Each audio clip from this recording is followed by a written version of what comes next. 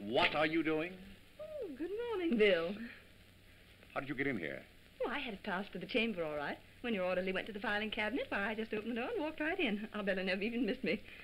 I bet I shan't either. Suppose you open the door and walk right out again. Bill, I only came because I was so worried about you. Well, the last time you worried about me, you nearly killed me with sleeping powders. Now it's a bayonet. Oh, Bill, don't be silly. It was the only thing I could find in here to cut my string on my parcel. Oh, the department gave me this office to fight a war, not for you to use as a parcel room. Come on. Oh, but Bill, look what I have for you in here. Out you go. Oh, but please, wait a minute. Come on. on. But Bill, really, it's for you. I got up early this morning and got it just for your protection. And the man I bought it from said you couldn't even feel it when you had it on. Why, you can wash it and it won't rust. It's thin and will stand all kinds of abuse. I'll bite. What is it?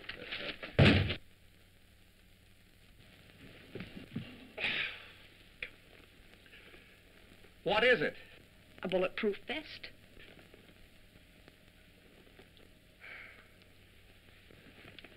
No one else would have thought of that. No one, dear. No one at liberty. Sleeping tablets, bayonets, bulletproof vests. What a gal. Come on. Uh-uh. No, you don't. I won't go until you tell me when I can see you. How about dinner tonight, Bill? Well, I've got to eat. I suppose it might as well be with you. Oh, lovely. Bill, what would you like me to wear tonight? How about a straitjacket? Oh, how do you do? Well, goodbye. Bye.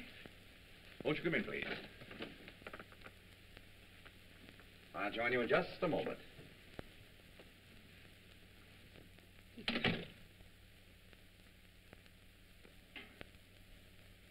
Bye. Olivia Karloff, Russian. She came back to Washington by cab. Went to the Andover Arms apartments where Brennan was killed. Thank you.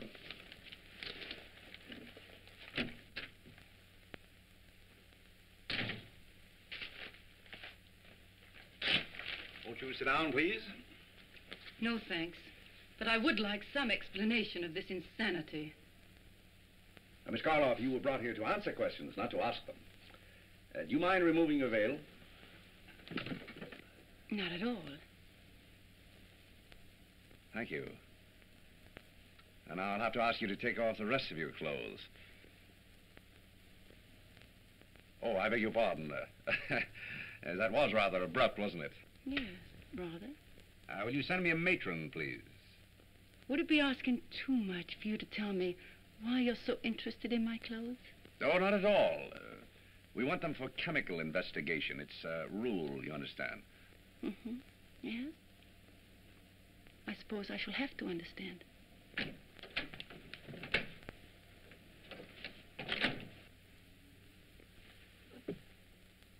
You sent for a matron, sir? Yes.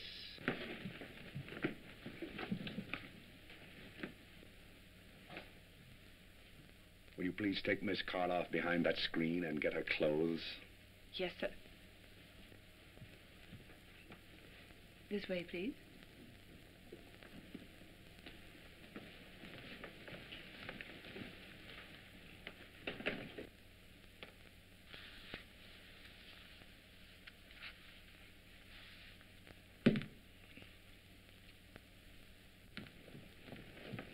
Nothing in the hat, Lieutenant.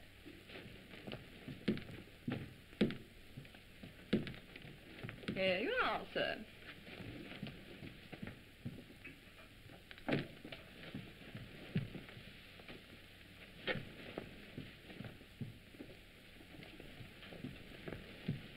Do you wish to examine these? Is that all, matron? That's all. She's bow-legged. Would you please give Miss Karloff that coat? Then go to the nearest department store and get her a new outfit. Replace these. Size 14. She'll never get into a 14. Go get it